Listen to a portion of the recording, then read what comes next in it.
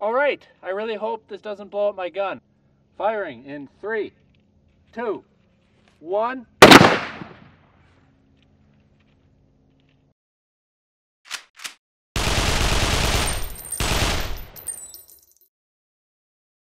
Welcome. Today we're going to shoot my SIG Rattler. Wait a minute. It's just an AR-15 with no buffer tube. Well, let's shoot it anyways. This is an AR-15 that had a polymer 80 lower receiver that broke right here, as you can see where the buffer tube was at. So I figured before I throw it out, let's do a little science and figure out what happens when you shoot it without a buffer tube. I think we all know the answer, but we're going to find out today.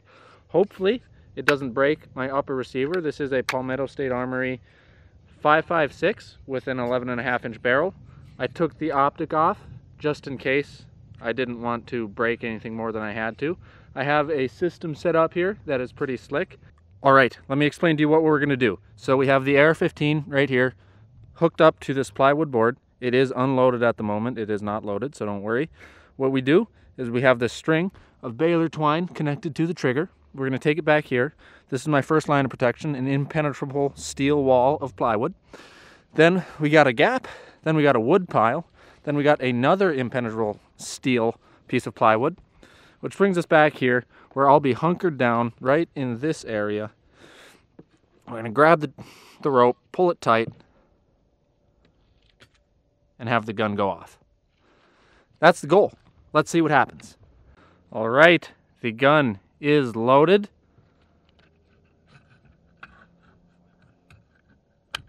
Safety is off. Again, pointed in a safe direction. Let's get back and see what happens.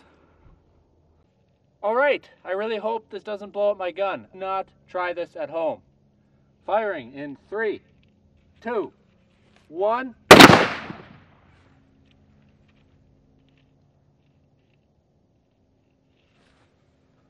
Three, two, one. All right, let's go check it out. I got my GoPro and my phone recording, so we get a close-up.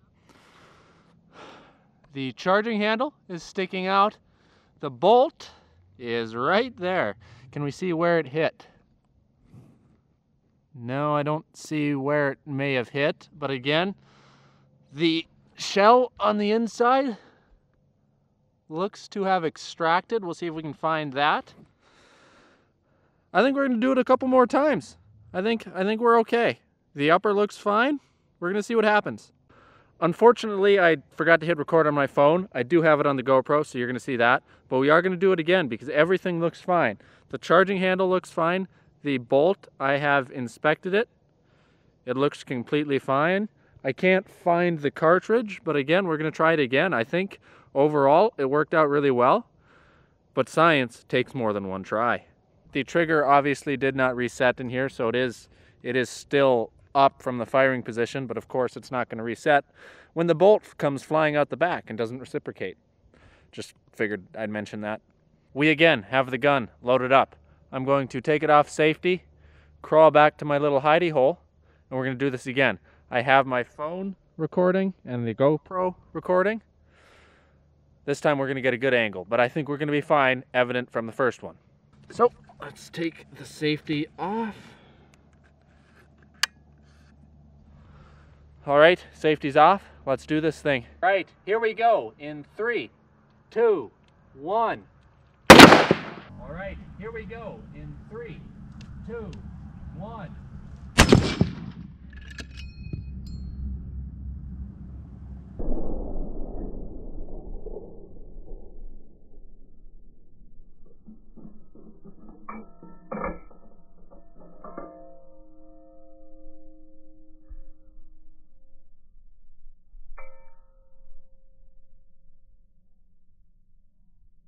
All right, I have not looked yet, but my phone and my GoPro are still up, so I think we're good.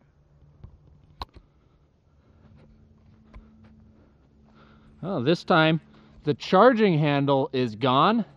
So down here we have the charging handle, and behind that we have the bolt. Again, I'm not exactly sure what happened because I haven't seen the footage yet, but let's look at the gun. The gun itself looks fine. let's check out the footage. Again, there's the charging handle. There's the bolt. Let's look at the bolt quick.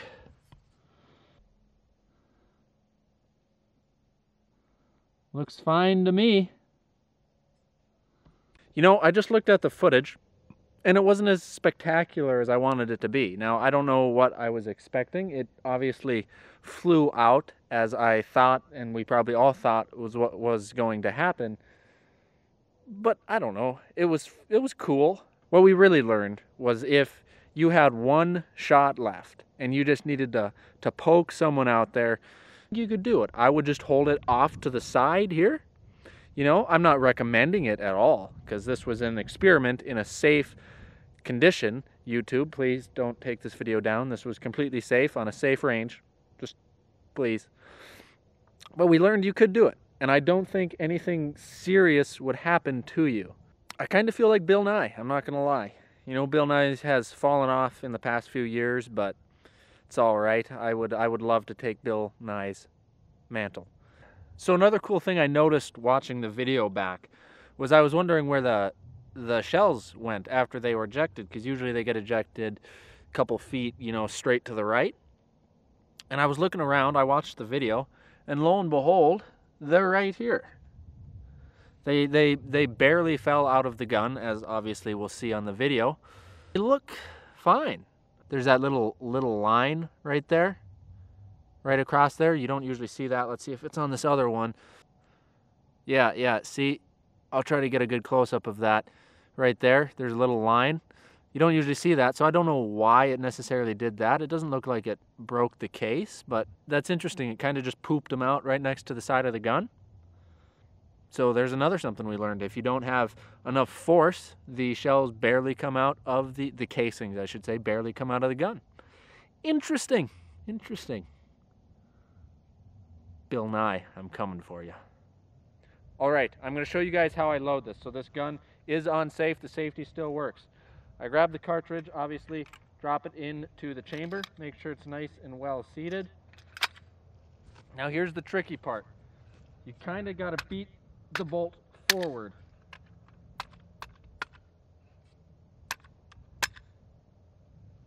Completely safe.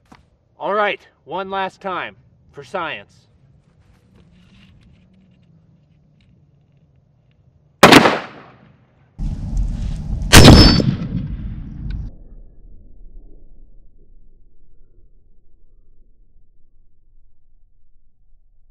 All right, let's see.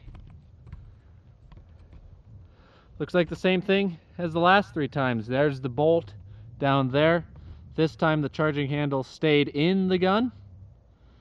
Gun looks fine. All right, taking a closer look at the actual gun pieces here. Here's the charging handle. Totally fine. It hasn't bent or anything, still works. Nothing broke on it.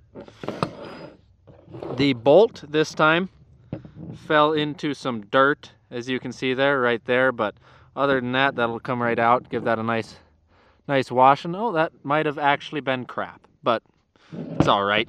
No obvious marks on the bolt or anything. It's just incredibly dirty because I don't clean my guns. But other than that, totally fine. And the gun itself also is completely functional. I don't think anything major or catastrophic happened to it. Looks fine to me. Overall success in my mind. Science, here we come. Bill Nye, watch out. I just want to point out here that at some point I cut myself for your guys' benefit. So if you don't subscribe and like, that's incredibly rude of you. I am literally bleeding out as we speak. I'm just saying, I did this for you guys, and I'm paying the price. So I think you know what you need to do. Anyways, that's all I got for you guys. So please hit the subscribe button, the like button, comment, share, all the stuff YouTube likes, because they hate all the content that I make and that people like me make. So please share it around, talk to your friends, and learn from today's experience, as we did learn together. All right, that's all I got for you. So remember, go buy a gun, talk to your pastor, and we'll see you all in the next video.